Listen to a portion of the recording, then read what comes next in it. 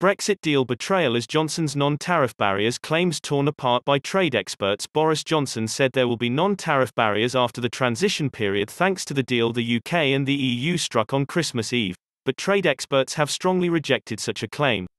Britain and the EU have reached a post-Brexit trade deal after months of sometimes bitter negotiations. On Thursday afternoon, a statement from Downing Street announced the deal is done, swiftly followed by a confirmation from Brussels.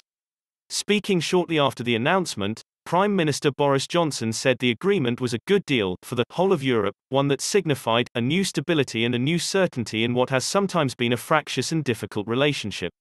He added, "We've taken back control of our laws and our destiny. From January 1st, we are outside the customs union and outside the single market.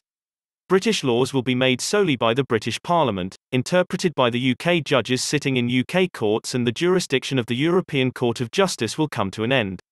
Mr. Johnson also said the agreement offers certainty for businesses across the whole country and will benefit the whole of Britain because there will be no palisade of tariffs on January 1st and there will be no non-tariff barriers to trade. However, this claim seems to be at odds with what trade experts around the globe say.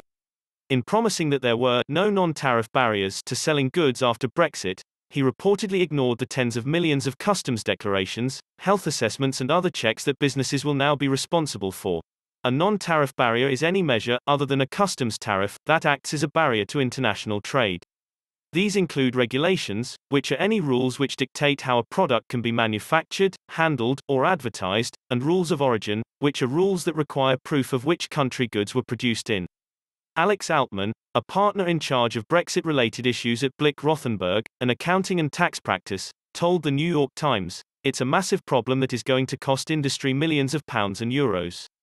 At the end of the day, that's going to be passed on to consumers." Economics editor for The Independent Ben Chu wrote on Twitter, when Boris Johnson said, wrongly, there will be no non-tariff barriers to trade with the EU, it wasn't a slip of the tongue or an extempore blurt. The line was explicitly written in his address. To be clear, non-tariff barriers are things like paperwork for exporters, checks on imported products, licensing requirements for professionals, and differences in regulations that firms must comply with. The single market eliminated many of these non-tariff barriers facing UK firms.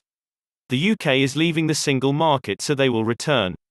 Mr. Chu quoted the European Commission as saying on the issue, "The EU and the UK will form two separate markets, two distinct regulatory and legal spaces.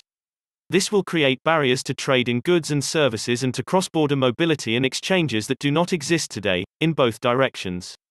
Line B. Winger, Executive Director Membership at the Netherlands British Chamber of Commerce, also wrote on Twitter, "Let's be absolutely clear. While this Brexit deal with zero tariff is welcome, it does not remove many non-tariff barriers and frictions.